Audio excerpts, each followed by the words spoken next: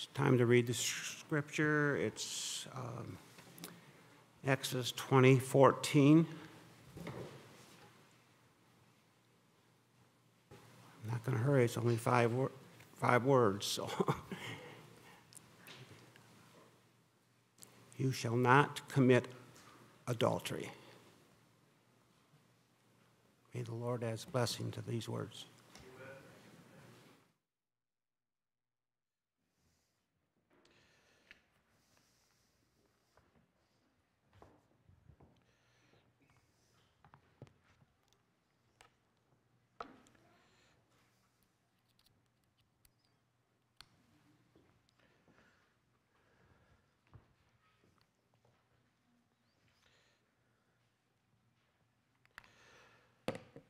Good morning, church family.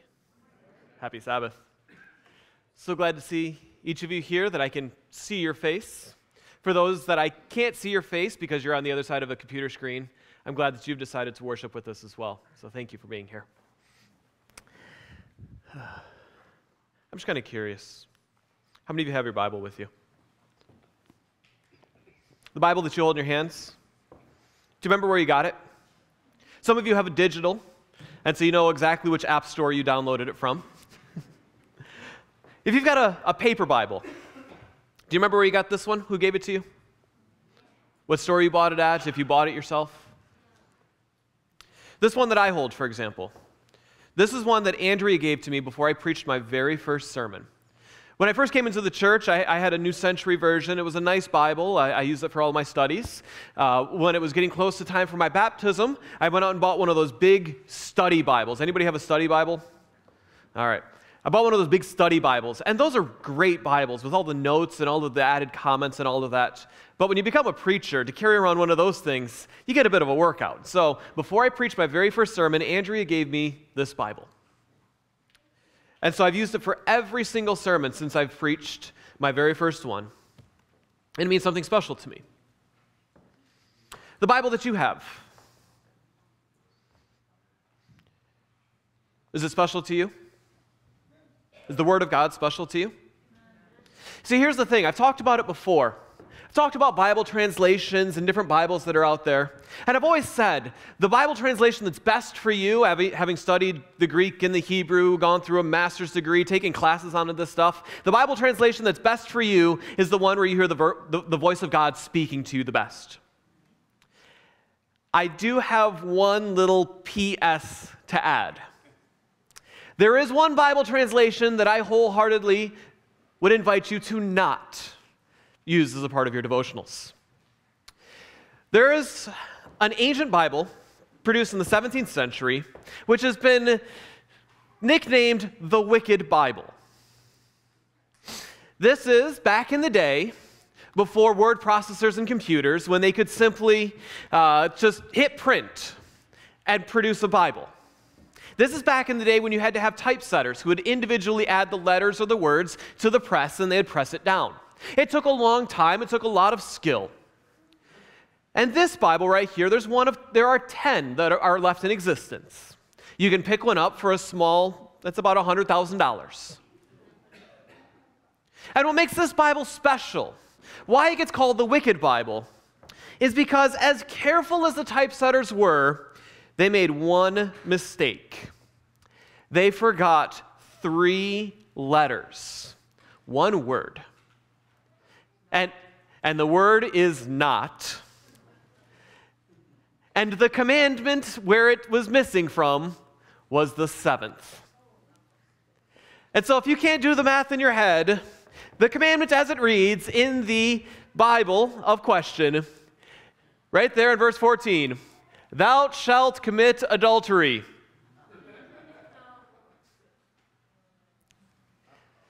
Oops.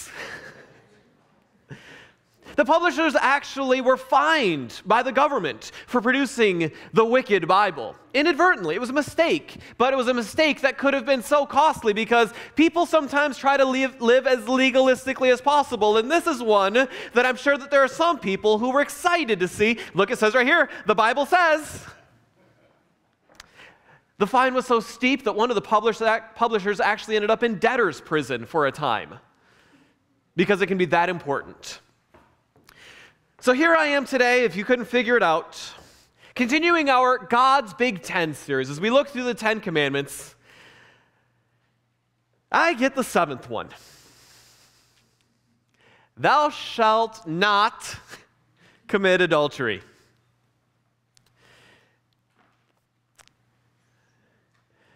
I gave the seminary pastors an opportunity when I first told them that we're going to be doing a series.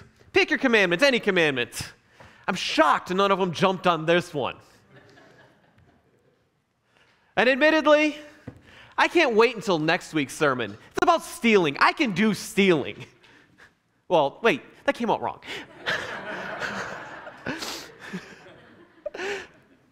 Because I am aware that as I look out in this congregation, there are many young families and many young voices and many young ears who are listening along.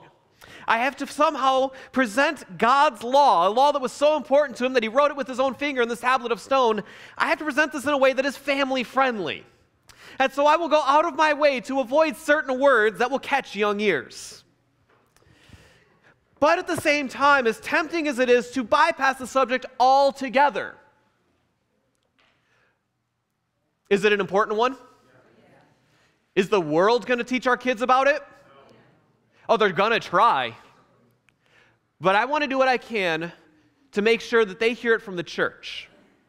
And so I apologize in advance for the inevitable, very awkward for some of you, conversations that are going to happen at potluck or at your lunch today. There's no potluck today, potluck at your house. I apologize in advance, but at the same time, I don't. Because this is a God-given gift. And the devil has taken this God-given gift and he has done some awful things with it. And so we're going to talk today about the fact that intimate relationships have been under attack since the beginning of sin. And so our take-home message, if you don't hear anything else or if you just want to block it out from here on out because you're not ready for this yet, here's the message. Our God is a God of wholehearted mutual commitment. Let's pray.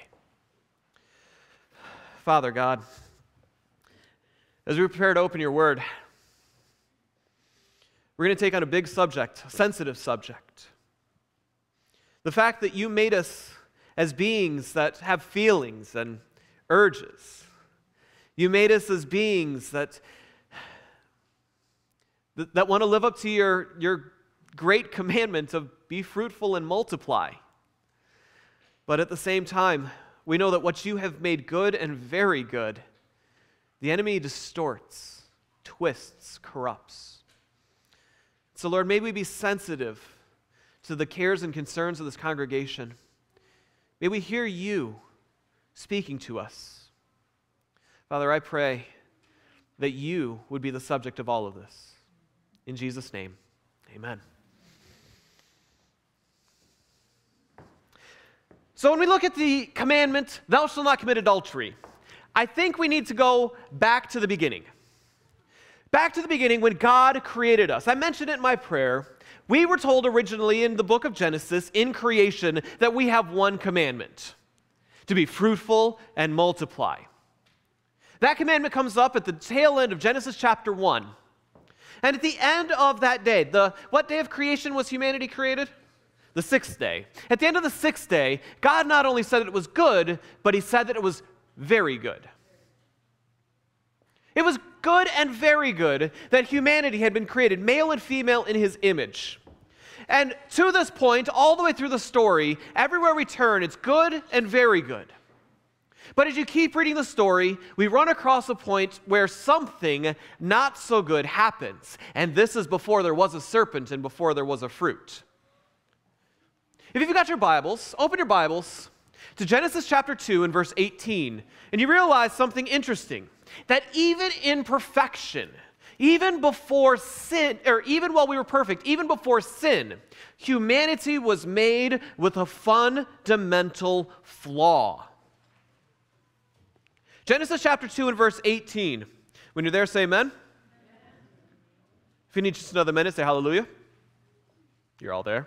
Genesis 2 verse 18, and the Lord God said, "It is not good that man should be alone. I'll make a helper comparable to him. We are beings that are fundamentally made for relationships. That's how God made us. We desperately crave to have interactions with one another.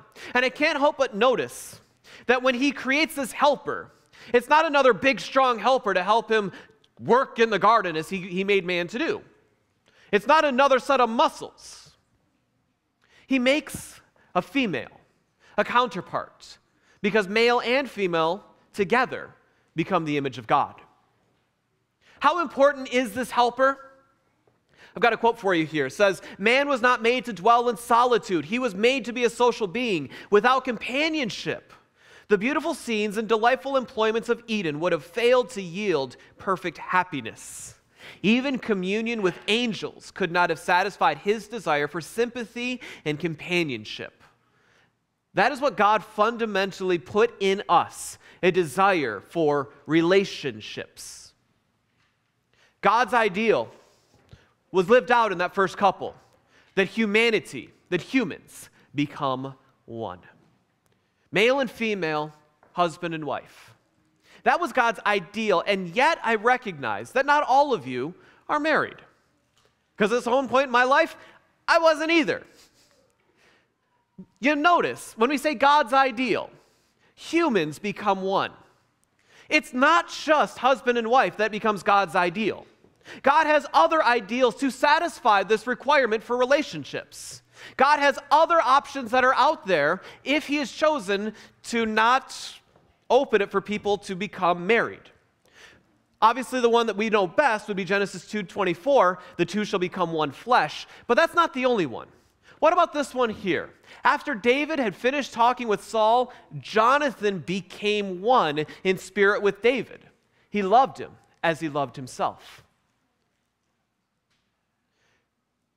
Is there something powerful in relationships of friendships? God's ideal is not division, it's coming together.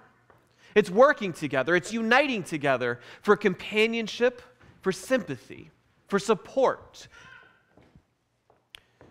So we've got intimate relationships, we've got friendly relationships. Do you think God has set up a place for communal relationships as well? What was God's ideal for his people? That we would just sit aside in clusters of twos and threes, or twos? That we should sit aside in clusters as pairs of friends? No. When was the most powerful outpouring of God's Spirit in all of the New Testament era? It was the day of Pentecost. And what was the conditions? What was the church like when God had this powerful outpouring? Acts chapter 2 and verse 1, when the day of Pentecost had fully come, they were all with one accord and in one place. God's ideal is that humanity becomes one, united not only with each other, but also with him. That's God's ideal. That's the goal that we should be hoping for. So this sermon is not just for husband and wife or engaged or dating. This is for the people who want to have interactions. If you are human, this message is for you. Sound good? God's ideal, that humans become one. So every time God has an ideal, what does the enemy want to do? He wants to distort it. He wants to destroy it. He wants to tear it up. And so I want you to catch this. If God's ideal is that the humans would cluster together, form relationships that lift each other up with companionship and sympathy, that help one another out through their difficult times, Satan's going to make a slight twist on that ideal. Check this out. Satan's ideal, that humans become alone. He likes to isolate us, to separate us. Male and female together represent the image of God. But what happens when he's able to get us alone? What happened to Eve when he was able to get her alone? What happens to each of us as that roaring lion who seeks to devour us is able to pluck us out from the herd? When we're alone, bad things happen.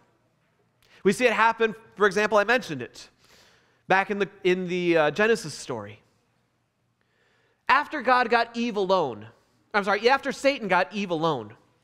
and she sinned. And she got Adam to sin. What happened next? God appears. And in Genesis chapter 3, starting in verse 11, we find this.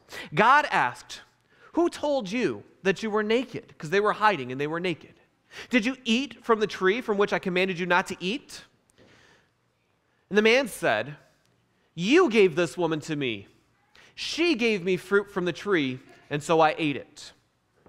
And thus began division.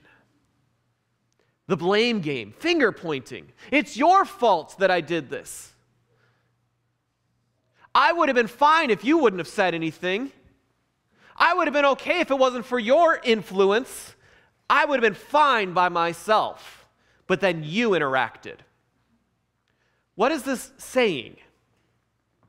I want to be alone, right? This is putting that seed in your mind that I want to be separate from you, that I want to be isolated from you. Do you think this is God's ideal? Of course not. God wanted Adam to draw closer. And as he's beckoning Adam closer, Adam's pushing him and the woman that God gave him further away. Doing exactly what Satan wanted him to do. And thus it's been ever since. Divisions between man and God, divisions between husband and wife, divisions between humans. Now, when we look at this commandment, some fun things happen. Thou shalt not commit adultery. The word adultery, it's a clear translation, but the question is, what did they mean with that word?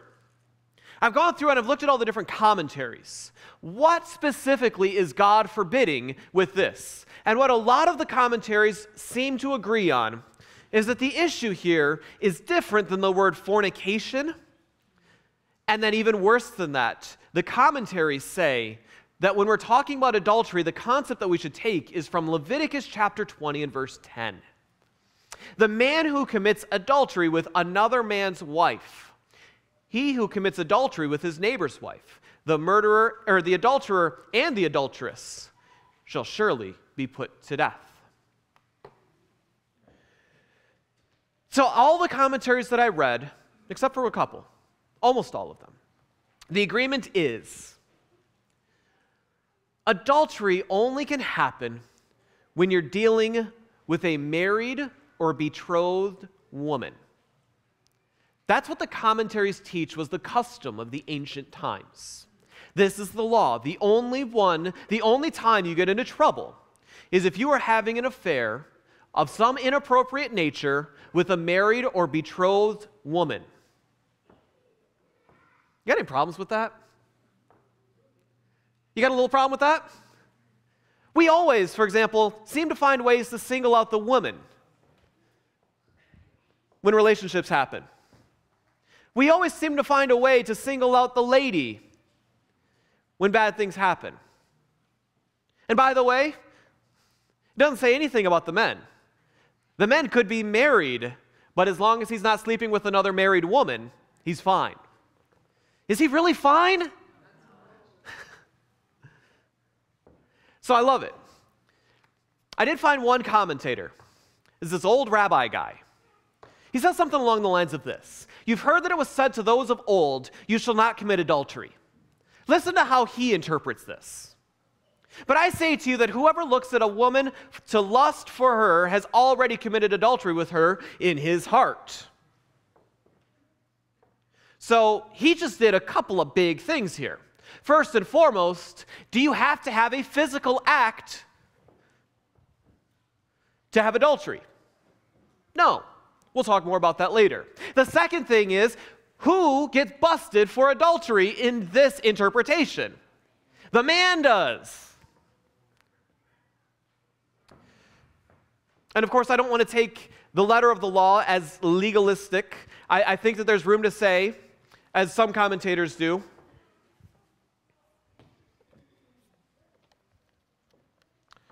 this interpretation says, I tell you that any woman who envisions a man longingly has already committed adultery with him in her heart. It's a modernization of it as well. Satan has always been trying to find ways to twist and distort and manipulate God's ideal. And so when we try to come up with funny little loophole interpretations that say that, oh, it's okay to do this as long as you don't do that, is that God's ideal? God wants a wholehearted commitment, not a relationship full of loopholes. So here we are. What does the Bible teach about these loopholes? What does the Bible show happens when people start to do all sorts of funny things to God's ideals for human interaction? Well, the story of David's lust for Bathsheba and ensuing actions resulted in multiple deaths in their family and the division of the kingdom as a whole. It was the lust and the ensuing actions. And by the way, there's a 4-letter word that starts with R that a lot of commentators very quickly pick up that David was doing when he used his power and influence to force himself into a relationship with Bathsheba. Is that God's ideal? No. He enters into a relationship with Bathsheba, takes her on as his 8th wife. Is that God's ideal? But a man after God's own heart did it. Doesn't that make polygamy okay? If you go through Scripture, though there are no passages that clearly condemn polygamy, black and white, thou shalt not have multiple partners, there are 0 positive examples of polygamy in Scripture. Instead, we find multiple fights and failures in families who go beyond God's ideal of one husband, one wife, or one boyfriend, one girlfriend. We find multiple instances of problems with that in Scripture. We did a series last year about this time on the women of the Old Testament. Many of them were caught up into polygamous relationships, and we saw the struggles and battles that they faced. It's not God's ideal. Here's an interesting one that we discover. Joseph resisted the advances of Potiphar's wife to have an affair, and yet the court still convicted him because of unfortunate evidence left in her possession at the scene. The story of Joseph in the book of Genesis, single man Joseph, put into slavery in Potiphar's house in Egypt. Potiphar's wife develops a yearning to have Joseph, and he refuses. But in the process was still close enough to her that she was able to grab hold of his coat and hold it as evidence, which sends him to prison. Sometimes we find ourselves in unfortunate circumstances. Though our intentions and our hearts may be pure, sometimes the circumstances set us up for failure. God uses the example of Hosea and the prostitute Gomer in order to teach the people how they had acted toward him. Prostitution is a common theme in the Bible. Is it ever positive? No. Now, of course, interestingly enough, who is one of the great-grandsons of a prostitute? Jesus is. Yeah. A woman who disguised herself as a prostitute. Her name was Tamar. Jesus specifically says that Moses allowed divorce because of humanity's failures. And yet he clarifies in Matthew chapter 19 that this was not God's ideal either. It was only allowed because of the hardness of hearts. The Scriptures also talk more about other distorted forms of relationships, such as incest, homosexuality, and bestiality. Yes, it is what you think it sounds like. Satan has even gone further than that in modern times. We seem to make it easier to allow relationships to break down. There are many modern tools that Satan is using to attack relationships, especially intimate relationships between male and female. Technology has allowed people to have secret, illicit relationships, perhaps even while being in the presence of their spouse or others. Interesting fact that I discovered is that 1 out of 5 mobile phone searches are for adult materials. 1 out of 5. In eras past, it would be pretty obvious if you were doing something of an illicit nature. But now, You can do it in the privacy of your own screen, your own personal space. Technology allows other types of illicit relationships as well. In 2009, Facebook was mentioned in 1 in 5 divorce petitions. By 2011, it was 1 in 3. Found one statistic that says 81% of divorce attorneys cite an increase in likelihood that they will find material by using Facebook or other social media as evidence, prime evidence for their divorce proceedings. And in fact, divorce attorneys say that Facebook is evidence source number 1 in 66% of their cases today. Technology has made it easier to stay in touch, and that's a good thing, and that's a bad thing. Not all adultery happens in the flesh, or even necessarily while any other partners are around. Would you agree? 90% of men and women have been exposed to adult websites before their 18th birthday. 90% of men and 60% of women before their 18th birthday, with the average first exposure happening at 12 years old. I've heard people say that we need to wait until people are older to begin those science class discussions. We should wait until they're upper academy, high school aged people. I've actually heard one person suggest going as far as, well, they can't smoke until they're 18. Maybe we shouldn't start talking about it until then. If you wait until they're 18, you are 6 years too late. And dare I say, you're 10 years too late to start planting the seeds of what God's ideal is.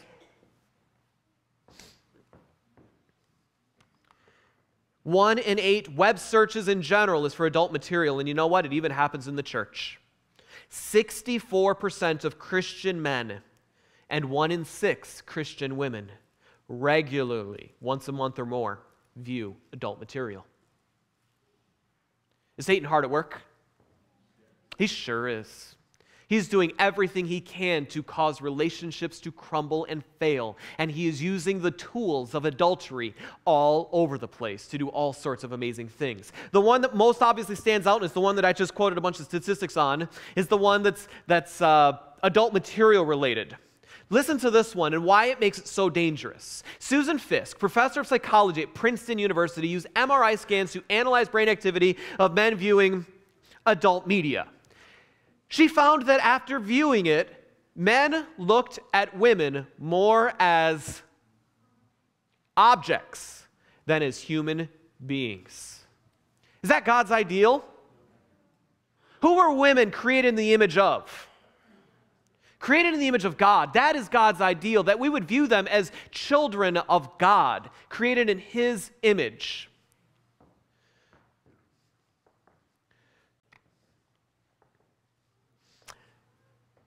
But we like to create objects, dehumanize, sever the relationship, sever the intimacy, and to isolate. That's what pornography... One. That's what adult material does. And by the way, it doesn't just have to be on an over 18 website to be adult material, does it? We have a certain sporting magazine that every year puts out a swimsuit edition. And this year they are so excited, they're patting themselves on the back because for the first time ever, in order to deal with the body image issues, because there are body image issues that are coming up all over the place because of this widespread use of adult materials, and they're patting themselves on the back because for the first time ever, they have a plus-sized cover model. Size 14, size 16, somewhere in there. Can I ask the question? It's 2016. Why do we still have the magazine in the first place? They're not athletes. It has nothing to do with sports. What's the big deal?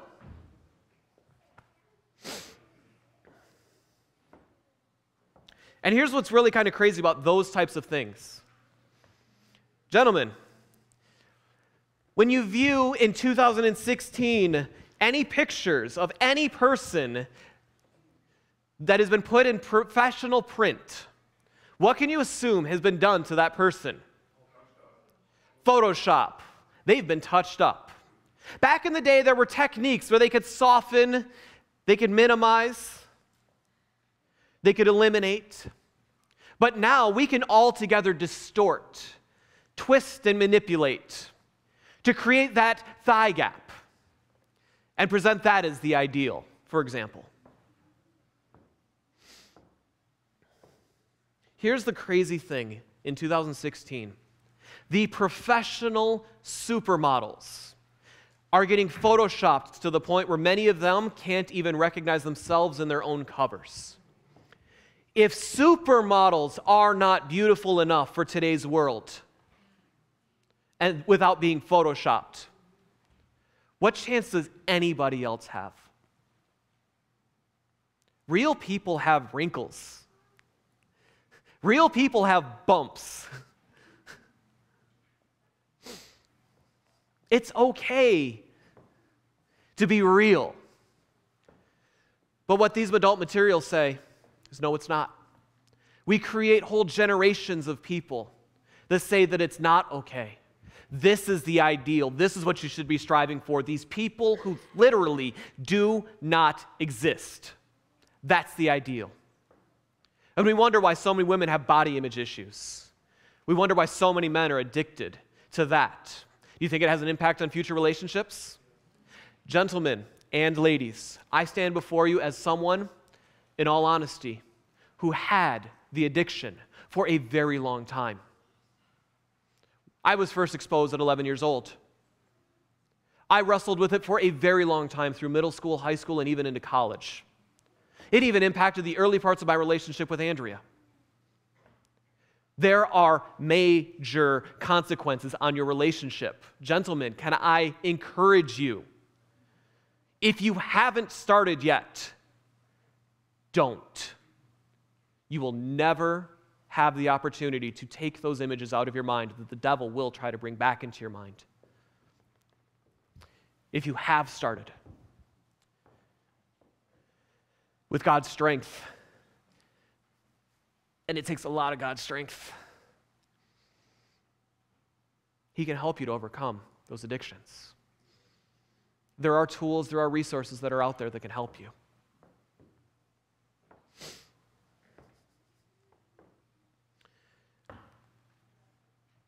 Is it just the gentlemen who have a problem? No. As I mentioned, not only is adult material showing up in the possession of more and more women, but women have an alternate way of receiving adult material. Men are wired visually. It's a well-known fact. Men's eyes are what we use to really kind of gauge things. For women, what you really need to know is how it speaks to the heart. And so more and more women are starting to recognize that Hollywood isn't just targeting men with the messages that they portray through certain media types. Hollywood is using targeted messages to make women uncomfortable with their relationships as well. What do I mean? Listen to this quote.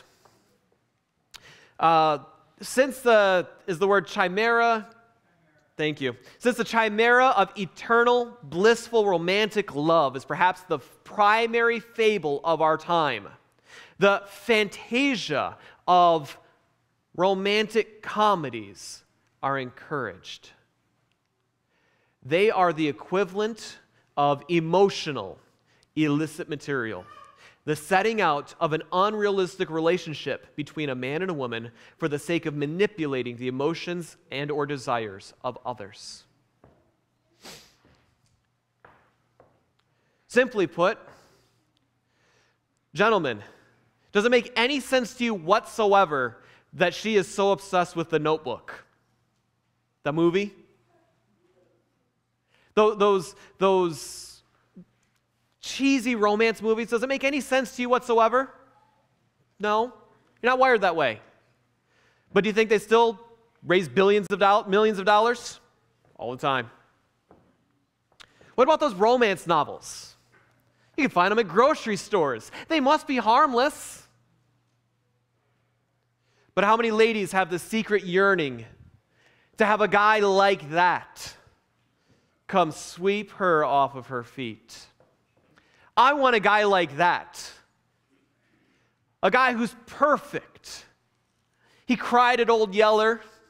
He always does the dishes. He always puts the seat down. Oh, if only. And then look at this slob over here. We set up all sorts of ways for ladies to equally stumble in today's world. We set up all sorts of ways for ladies to equally wrestle with the person that God has put into their lives. And so we're at an interesting point in today's society where it's so easy, and it's almost the expectation, to condemn the men because they're visually wired, and to condemn the men because some of them wrestle with the visual stimulation that Hollywood has to offer. But then we say nothing about the emotional stimulation that Hollywood has to offer as well. And it's almost expected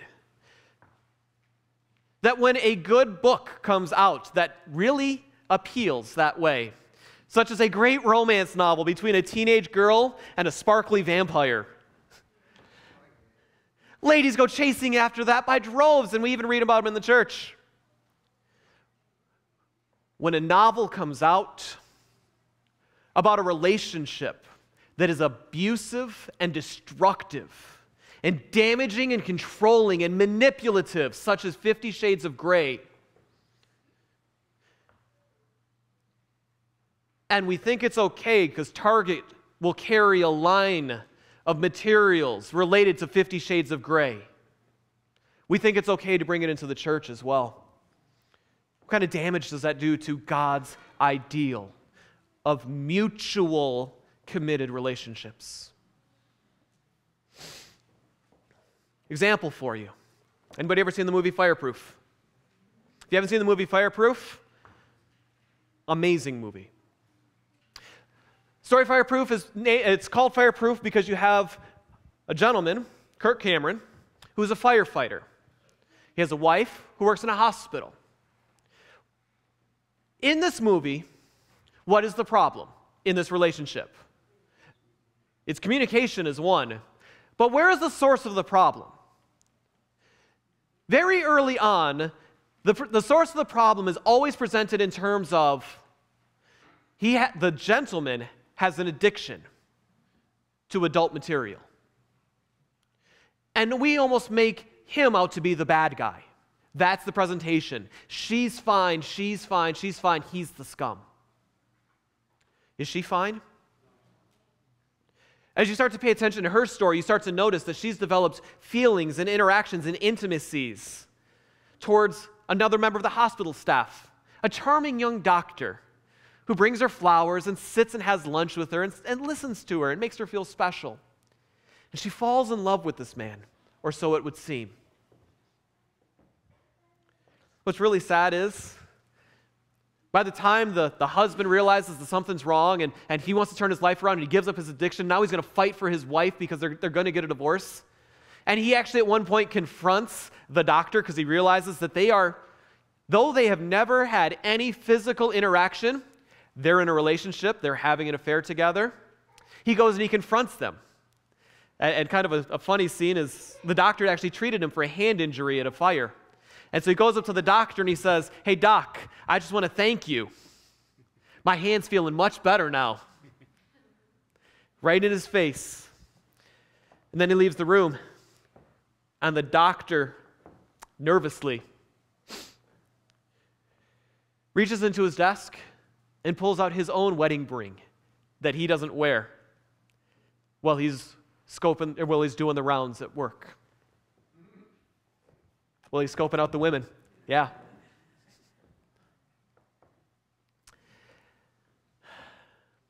Satan has really turned things around, messed things up, hasn't he? He knows how to speak to our hearts in a way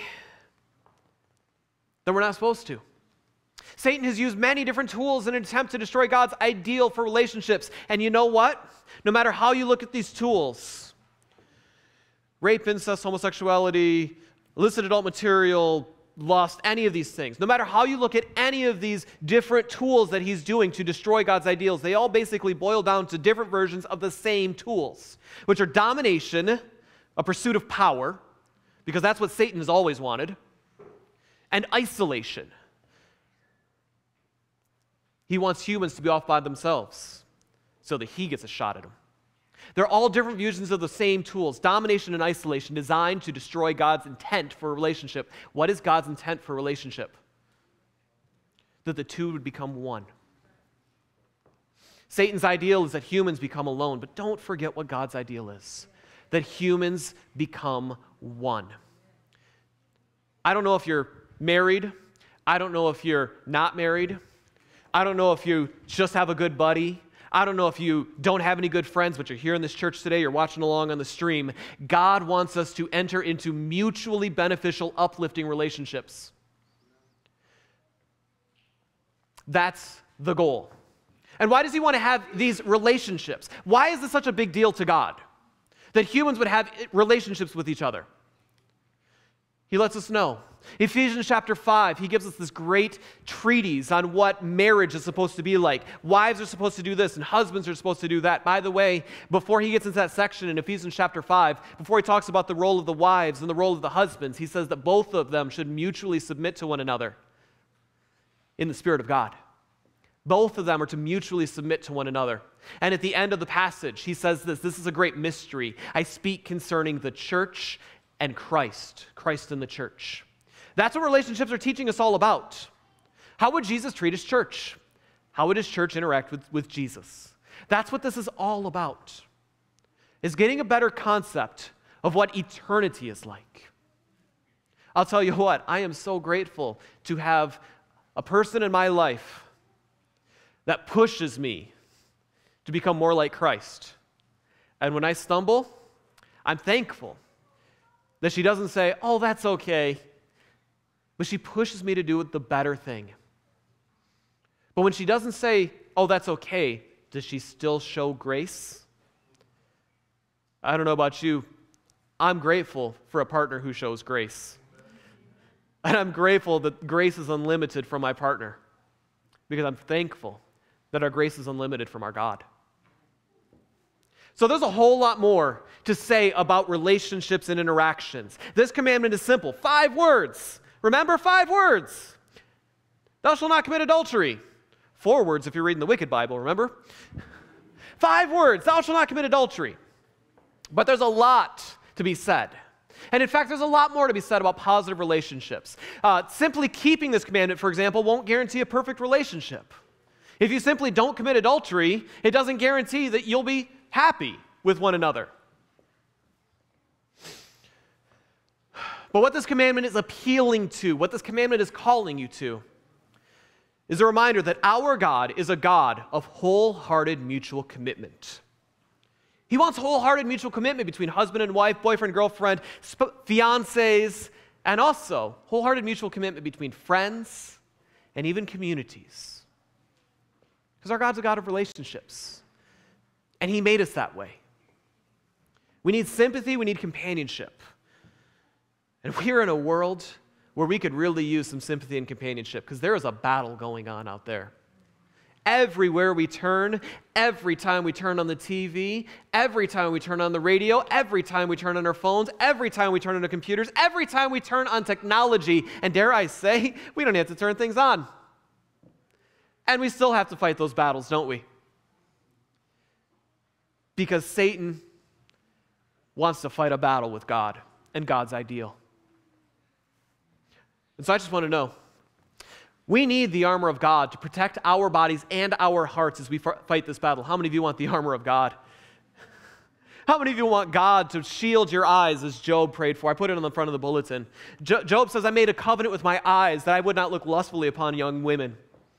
How many of you want to be like Joseph, who's going to stand up for what's right, even when temptation calls? Ultimately, how many of you want to be like Jesus? Because that's the goal. So rather than doing a closing song that we sing together today, I recognize that you all are going to take different scopes and different directions. You're all battling different things. Some husbands or some wives, some males and some females, you all have different struggles that you're going through. But this has impacted all of you, hasn't it? In some way, shape, or form, this battle impacts us all. And so rather than having a closing song for you to sing along with, I'm going to do a song here. I want you to listen along. You'll see the lyrics on the screen. I want you to reflect on this. The song is by a gentleman named Warren Barfield. He's a contemporary Christian artist, and the song is called Love Is Not a Fight. The tagline of the song, you'll hear it over and over again.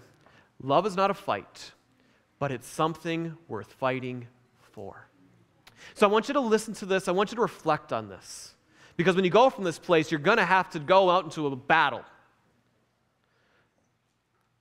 How many of you want to pray that God would step in and give you strength when you go from this place, in whatever particular battle you might be facing? So that's what I want you to do. I want you to reflect on this song, to reflect on God's ideal, and then we'll pray.